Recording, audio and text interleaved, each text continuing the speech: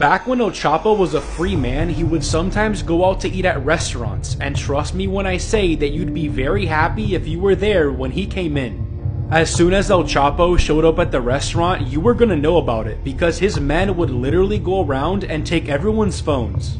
He obviously didn't want someone calling the police.